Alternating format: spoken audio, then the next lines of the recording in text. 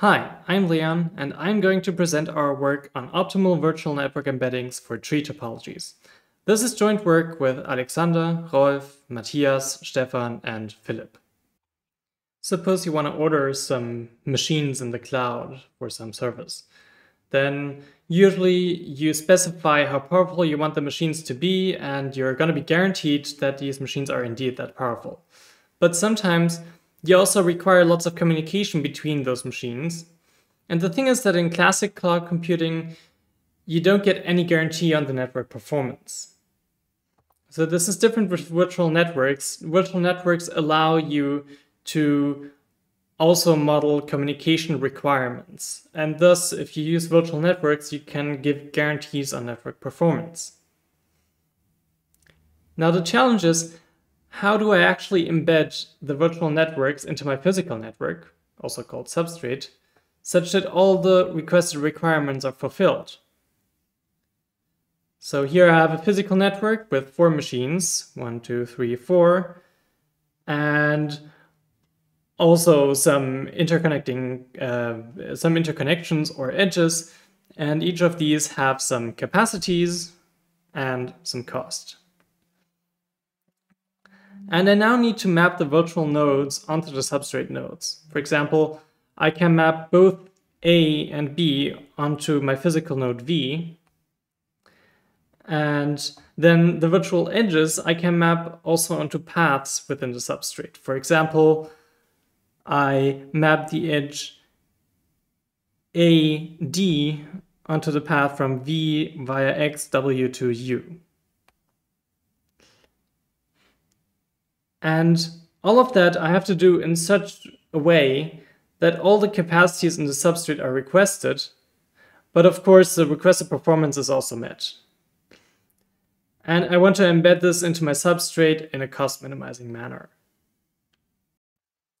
This talk deals with how to find such a virtual network embedding in an algorithmic manner. And of course, this has been done plenty already in other research areas. And the truth is, usually, if you have such a substrate, then you won't have a single request, but you'll have to handle a plethora of requests. So how do we usually deal with this? So there are certain scenarios here. You could, for example, look at the whole problem in an offline manner, in which you would just take all of your request graphs that you have and build a union out of them and try to map this new big request. And in this area, there exists a lot of algorithmic approaches on how to do this. For example, there are some exponential time approximations with some performance guarantees, and also very classically some integer programming formulations that also provide some optimality. And also there are plenty of heuristics. Maybe one that is worth mentioning is the Vine heuristic by Zschoche. Of course, usually you don't know about all of your requests beforehand, but usually you're more in an online setting. So requests are given one after another, and they must be embedded into the substrate at the very moment. And here, Even and others provide a way on how to do this, given an algorithm for the offline variant, and prove a nice competitive ratio. And to mention something that is even more relevant for today's data centers, we may look at the work of Banzer and others on congestion minimization. Herein, you want to map the request in such a way that the maximal load in the whole substrate is minimized. And of course, there are many more flavors of virtual network embeddings and variants, but in the end, all of them have one thing in common. In order to somehow provide some algorithm, you first need to be able to map a single request onto your substrate in some efficient manner. So the problem at heart is also the problem that we are going to discuss in this talk, is the classic virtual network embedding problem.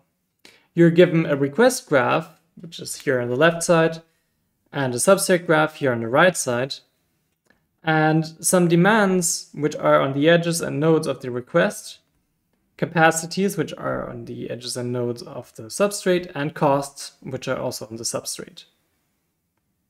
Now the task is to find a mapping of the request nodes onto the substrate nodes, such as this one, and a mapping of the request edges onto paths within the substrate. For example, the blue edge here is mapped onto this blue path, such that all the node and edge capacities are respected. Take, for example, this substrate edge here. We have the blue path and the orange path going along it, which both have a demand of 1, and we have a capacity of 2 right here. And the cost that is used by all of the nodes and edges overall is minimized. It doesn't come as a surprise that this problem is NP-hard. Indeed, it is even NP-hard to approximate in many special cases.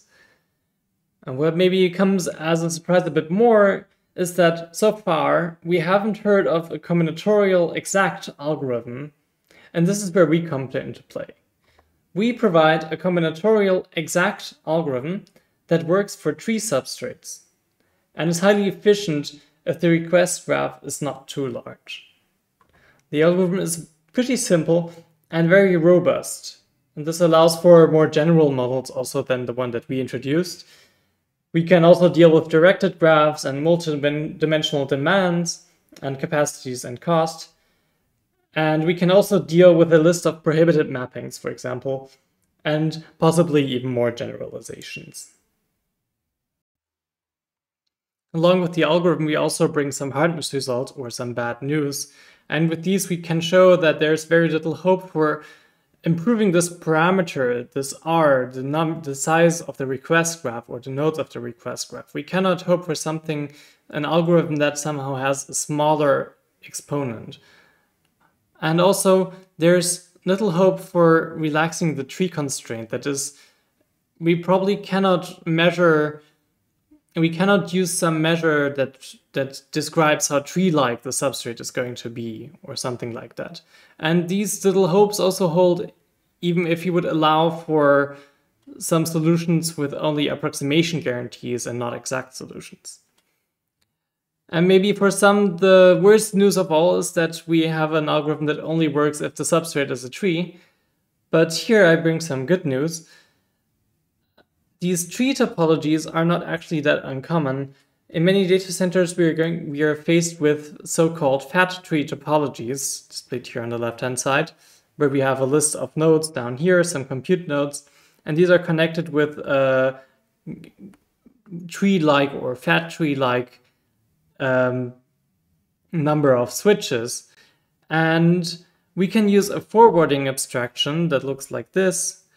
And basically, we can model the incredible list of interconnections here by one interconnection that has a lot of capacity. So let me tell you how this algorithm works. And here, again, we are very happy to work with trees because they have one very nice property. Whenever I look at 2 nodes in a tree, I know that there's exactly a single path between these 2 nodes. And why is this good news?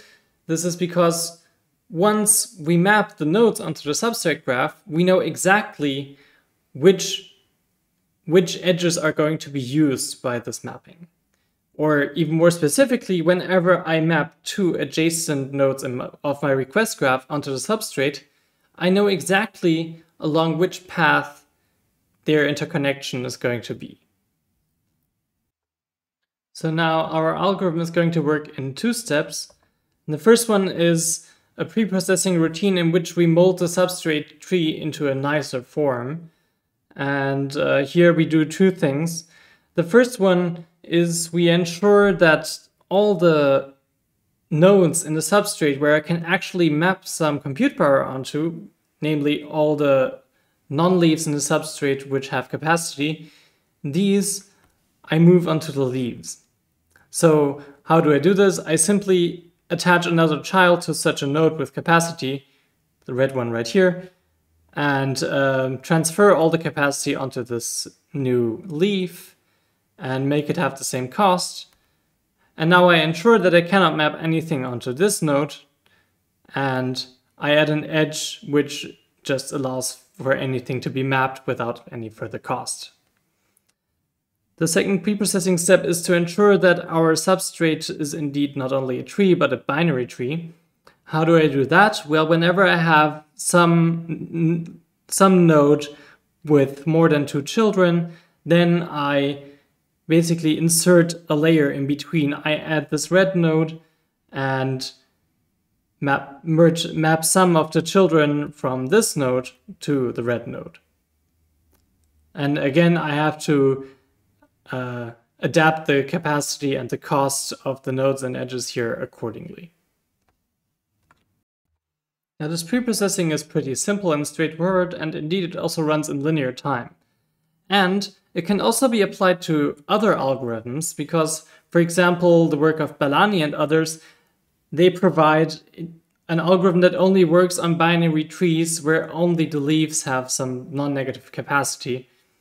And with this preprocessing, we can lift their algorithm to work on general tree substrates. Step 2 of our algorithm is based on a dynamic programming approach, and it works on the substrate tree and works itself from the leaves bottom up to the root of the tree. So how does this work in more detail?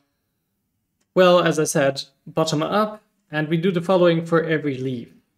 So for every subset R of request nodes, we check how much it costs to map R onto the leaf.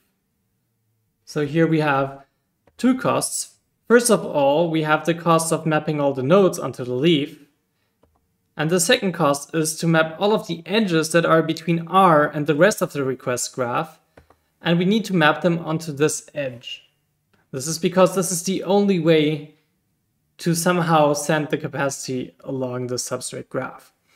Of course, for both the node and the edge mappings, we need to ensure that the capacities of the leaf and the edge incident are respected. Once we're done with this step, once we computed the cost to map every subset R onto every leaf, we can go a level up and compute the cost of mapping some subset R onto a non-leaf. Here we need to check every partition of R into 2 parts, A and B, and compute the cost of mapping A onto the left child and B onto the right child of our substrate node. And of course, as the remaining nodes of the request are going to be mapped outside of the subtree, these right here, any of the orange edges are going to be mapped onto paths that go through the orange edge of the substrate. Note that edges between A and B are not going through the orange edges as they are contained within R. Their path is going along the 2 black edges here within the substrate. But these costs we have already attributed for when we consider the substrate nodes on the level below.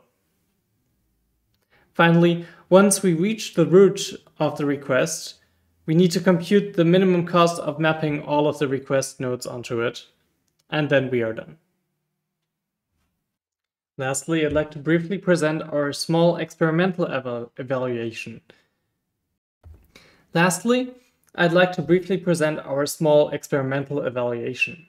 Here we check the performance of our algorithm on some synthetic input. For our requests, we used Erdos-Renyi graphs on 5 to 12 nodes and with an edge probability between 10% and 100%. For our substrates, we use forward abstractions of fat trees with 16 up to 1024 servers and up to 145 switches.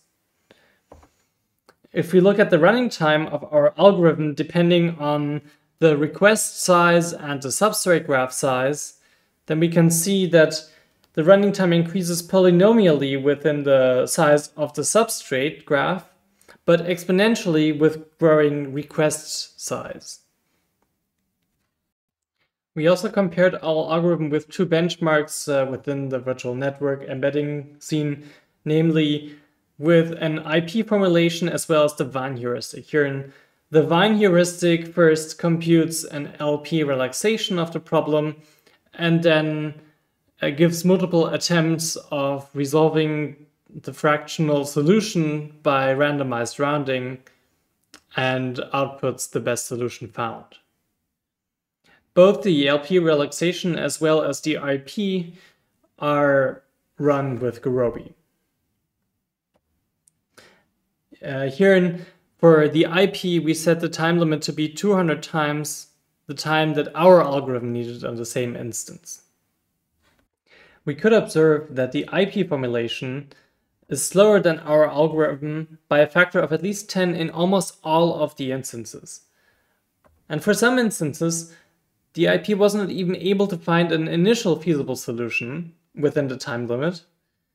And further, we observed that the integer programming algorithm had most problems whenever the request graphs were very dense or had a very high edge probability. And this is an area where our dynamic programming algorithm is basically immune to. It doesn't really care about the density of the request graph. As for Vine, also Vine is slower than our algorithm in most of the instances, but more importantly, Vine only produces feasible solutions for roughly a quarter of the instances we had. And further, we could observe that the solution quality and the number of feasible solutions decreases whenever the substrate graph or the fat tree size grew. But one also has to notice here that we could observe that Vine handles very dense requests way better than the integer programming algorithm.